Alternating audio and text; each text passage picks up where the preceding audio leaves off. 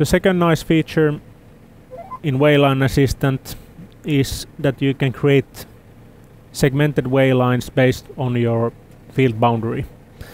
So I have created my home field here, and when I go to Wayline Assistant here, I have the possibility to choose create segmented wayline based on the boundary, and now it will create me waylines based on the shape of the boundary.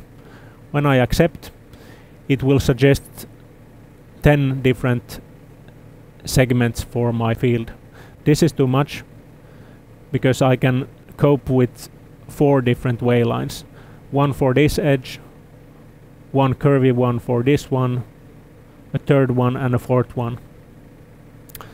When I want to accept it, I just click the green button and the segmented wayline is created.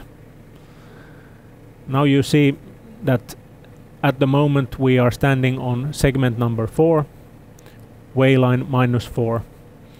So I'll start to work the field from right here, and now it changed to segment number 3. So I can activate guidance, lower the implement, and off we go.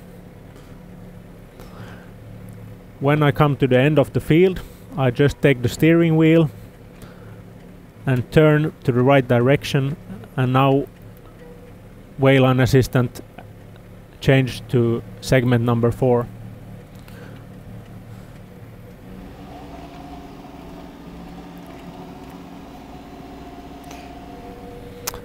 From segment number 4 we want to go to segment number 1, which is this one, so it's enough for me to take the steering wheel at the end of the field. I will lift the implement,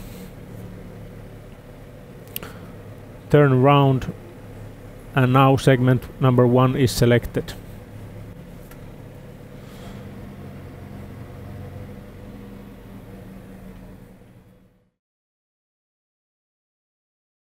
Valtra, your working machine.